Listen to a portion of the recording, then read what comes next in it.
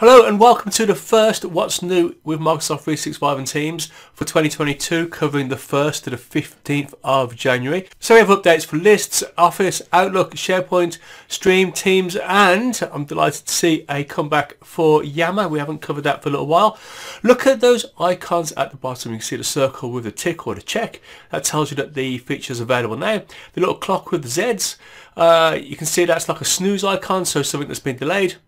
The icon with the byte out of it, so that's a bite size, just a short, quick update. And then the telescope for once to watch. Those are features which are a little bit further out, so we don't have many details, or I just don't have a lot of information about it. So it's just one for you to keep an eye on. As always, folks, I'd ask you to like and subscribe to the channel on YouTube if that's how you are watching this. Now, let's get straight into it. What have we got for lists? The new board view. So you will soon see board as an option when you're creating new views for your list. So you can see on the screen. Let me just zoom into this for you. So you can see here. Now this, at first glance, just reminds me of Planner. I use Planner day in, day out. And I really like the look of this because you can just drag, if you have like different stages, you can just drag them through, drag and drop. I think that looks really nice. You can configure which columns from your list are displayed in as these cards and in what order. So if you use Planner, you'll be familiar with the ability to choose what you want to appear on the card. So that will feel familiar as well. That looks really good. Look out for this, folks, mid-January. So what's the date? 16th now. Anytime now. Up until early February. That's on desktop and web. Now let's have a look at Outlook. So this is just a known issue. I don't normally cover this type of thing, but it just caught my eye, so I thought I'd just flag it. Outlook search, so searching your emails, isn't returning results after you upgrade to a Windows 10, and this is where the mail file, the file that emails in, is on your machine.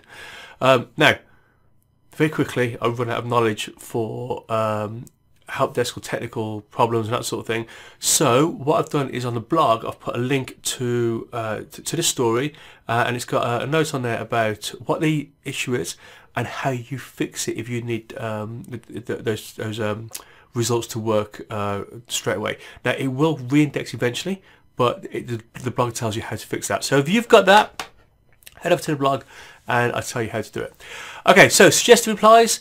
This just so on the web, on the web, this is the ability for it to make suggestions to what you might type in. Press tab, and then it will use the suggestion, or you just carry on typing to ignore it. Okay, so sticking with Outlook on the web, the group icons is changing. Let me just zoom in on here a little bit. So you can see here we've got these groups, and this used to have a file type icon, and I think this is better. This kind of tells you more of what it is. So it's these icons here that looks like the I would normally associate Microsoft as being a group or groups of people. That's due by mid-February. Now this one at the bottom, I haven't refreshed the whole screen. This is the new experience for updates to Microsoft App Access. So let me just zoom in a little bit while I talk about this. So try and keep both of those on the screen. So on the top there, look at the icons that down the left hand side. You can see we've got the different parts. So the contacts, contacts, your calendar, mail. So in the desktop version of Outlook, those are in the bottom left hand corner right now, if you picture that.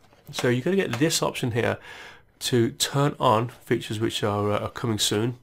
So you might see in your desktop version of Outlook the option to turn on features which are coming soon, and that includes this thing that you see on the top here in the browser version of Outlook. I personally prefer them up here rather than down the bottom, but look out for that, folks, and you can toggle that on and off and see whether you like it or not. Okay, so getting over to SharePoint, new content for the My Feed web part. Now, you have the option to add your feed in SharePoint if you're allowed to, and you're going to get three new types of content. First one is suggested tasks. So this is something that's a task that you have, or that you've requested or someone's requested of you. So that's going to pop up. You see that this one has come. It knows that someone has asked something of you in an email, and you can add this to your to-do if you want to. So it's going to suggest things that it thinks that you should be doing. People highlights, so the people around you. So this is like the birthdays, work anniversaries, all the kind of people side of the person side of your relationship, then rather than work side. Now, they have to have allowed the updates to coming from LinkedIn. That's where the source is, and if they haven't allowed that, then you won't see this. But I guess it'll be interesting. Just helps you, just helps keep the relationship side, the people side of things ticking over as you see less of people because you're working from home, maybe. Meetings out of routine. This looks quite interesting. So it knows when you normally have your meetings, and if you get a meeting request that's outside of your routine, so rather than you just automatically accepting it, it's just going to flag the fact that it's outside of what you normally do. And do you want to reply, or do you want to propose a new time and bring it back into your working day? This is becoming more of a thing, isn't it? People find, okay, so you're not commuting an hour each way on your working day, so you just work instead, and then you start a little bit earlier, and then you finish a little bit later. So this is maybe it's Microsoft's attempt at just one of their many things they're doing, just to chip away at that, pull those meetings back into your working day. Okay, look out for that mid-January, so anytime now up until the end of the month. Okay, next up we have just a bite-sized update, the ability to add taxonomy columns from the modern SharePoint library view. So you can see it over here on the right hand side. Let me just do a little zoom in. You can see here that they're just creating a new column. The type of column is manage metadata, and they can set it up from there. So look at that for that in February. Section templates, sorry, for SharePoint pages. So I don't know a lot about this, and I'll probably revisit this next week or in a couple of weeks maybe. So you know that you can have templates. Well, in SharePoint pages you have different sections. It looks like you're going to have kind of pre-prepared templates for the sections themselves. So I'm really looking forward to that, because I create SharePoint pages, maybe not daily, but maybe most days I'll create a SharePoint page. So looking forward to seeing how that looks. Due in January for targeted users, so some people will get it, but I will keep you up to date with that. Okay, so going over to the video service stream, the ability to add or edit captions and a transcript for videos in OneDrive and SharePoint. So this is the ability to upload, but also download as well if you want to. So this is where we're looking here. Let me just zoom in a little bit. This is the new part that we're looking at. So you can see here that we've gone into the settings, gone to the video settings, and this upload option is the new bit. So what you can also do is you can download it, you can edit it, say like in Notepad, and then you can re-upload it. Quite often, if you've got a video that's maybe some training or it's an important announcement for your company, when you look at the auto-generated captions, they do not always reflect what you said, okay? And I would say that I always tell people to double check what the caption says. And you can download it, you can tweak it so it actually reflects what you said, and you can upload it again if you want. That is a hateful job. It's the last thing that I'd do if I ever had my way, but sometimes you just got to do it, haven't you? And then the people who are watching the video, they can then look at it on the transcript down the right hand side, or they can see it. You can see there it's on the center of the screen, so they can see it overlaid over the video, or they can read it down the right hand side. Now that's quite it's out quite a bit, isn't it? So we're looking at early to late April. Maybe I should have put that as a one to watch, but it's interesting the amount of work's going into stream. The stream that when the talk about OneDrive and SharePoint videos, every week I feel like I'm telling you something about that, so it's good to see the amount of work that they're putting into that. Okay, so getting over to Teams, mute notifications during meetings. This feels like it should have been this from the start, right? So this new setting to turn off notifications during meetings, you can see here on the right hand side. So the person's gone into settings, then gone into meetings, and then here we've got some options for managing, not just turning them off, but managing notifications during a meeting. Or if you want to, you can also do them on a per meeting basis. That previous one, sorry, was your kind of global setting for all your meetings. This one here, you can see here that we have got near the bottom this new option here, allow notifications, and that looks like you get less control over it, right? So it'd be interesting to see how that works in reality. The previous setting I showed you looks like you got more options, but either way, I like the look of that. Due early February to mid-March in Teams. Oops, gone the wrong way. Okay, so what else do we have? Walkie-talkie in iOS, so it's the ability to just press to talk. Now this is for your personal device or a work provided device, and that's available right now in the Apple Store. Expanded reactions in Microsoft Teams. Now I feel like I've been rattling on about this forever as well. So you can see the reactions to what someone has said there. There's all types of reactions. Now at the moment, you know that you have like the thumbs up, the smiley face, the shocked face, the sad face, and an angry face. Is that it? Maybe there's one more, maybe. Well, whatever. Anyway, so you're going to now get the option of up to 880, something like that. So look out for that. I know that certainly one place that I know of, they're not super happy about that because of the ability for them to be misinterpreted when people look at them later. But let's see how that looks. I personally like all that fun stuff. Look out for that, folks, anytime now, but might be as late as March. The improved Teams guest usability that I told you about last time. So this is just the ability to have more control over the guest accounts that you've got. You go to settings, look at your accounts, and then you remember you had some more options in there. I should have really included the screenshot. I do apologise. Anyway, that is now due in the next couple of weeks and should be with us by the end of the month. Now let's just go around Microsoft 365. I gotta be honest, folks, I didn't know what to call this section. This is just bits that either span more than one application, or they don't really fit anywhere else. So if you've got a better name for this, let me know. So what we've got here, so an update to the conversations results in Microsoft search in Bing. So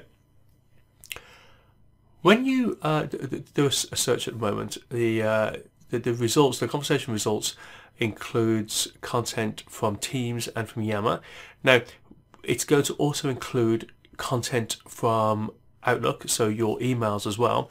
Let's just have a closer look at this. So you can see here that we've got Teams results, Teams, Outlook, Teams. So it's looking into there. But what also is happening, you can see there's a new, I'm going to call this a tab. I know it's not a tab. They've got some silly name that they use. What's it called? Oh yeah, vertical. So these are verticals apparently. I'm just going to call it a tab because that's what a normal person would call them. If you've got a better name than vertical or tab, drop that in the notes as well. But for now, they're tabs. So Yammer's getting its own, but also Yammer's getting some more updates. So that experience in Yammer is going to get even better soon, apparently. Due mid-January, so anytime now, but as late as middle of March, maybe. Previously told you about the video creation on Office Mobile. Now, someone at the Inform team, I remember when I posted this, I wasn't sure whether it would get that much interest because it's kind of niche in my head. It's kind of niche creating managing the content on a mobile. But I guess if you're out and about and do something on the fly, I guess it's useful. And that did actually get some interest. So it's interesting to see who that does appeal to. So if that is of note to you, look out for that, folks, any day now, but might be as late as the end of February. Here's a blast from the past. Remember me telling you about this? This feels like I've been talking about this forever. So in PowerPoint, Excel, and Word, you get this section here of the recommended files. So behind the scenes, folks, Microsoft 365 knows what documents you access. It knows who you work with, who you get some meetings with, who you normally collaborate with, and then if they're collaborating on something that you've got access to, maybe you want to see that as well. Something changed that you've previously looked at, then maybe you want to see that. And it's going to make these recommendations to you. Now, it's due between June last year, so it's a big gap, isn't it? But some of us might not see it until February this year. So that's due. It looks like they're just wrapping it up. And if you don't have that yet, you should probably have that soon. Okay, wow, that was quick. So I just want to tell you about an idea I'm having. And I'll maybe expand on this on the blog or maybe the next couple of weeks. But are you a trainer?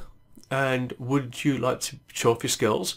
Would you be interested in doing a video with me where I'll introduce a topic and I'll introduce you, and then I'll record all the screen stuff, I'll do all the production, I'll get it uploaded onto YouTube. Put it in its own blog if you want to, some information about you, some details about the thing that you're presenting, whether it's just, I don't know, how to create a great meeting in Microsoft Teams, how to make the best of lists, maybe fluid components, you want to talk about that. Maybe you're coming to the end of a contract or your employment, and you want to just show off your skills, and then of course I'll make that public, then you can point to that from your from your CV or from LinkedIn or however you show yourself off. So I don't care what the topic is, I don't care what your level is. If you may be new to presenting online, have a go. Anyway, drop me a note, get in touch with me, and we'll see if we can sort something out. I'd be really interested in seeing if that's of interest to people. Maybe have a little showcase area for people to show off their skills, but also it gives you something to push to if you're looking for to showcase what you can do. Anyway, folks, remember that you can keep up on Facebook, Twitter, YouTube, LinkedIn. There's a podcast, there's a blog. If you go to the blog, you can sign up for the newsletter so you get notified of new content. Just use Super Simple 365, folks, and you should be able to find me and all that content. But for now, I want to thank you for watching, thank you for listening, and I'll see you in a couple of weeks.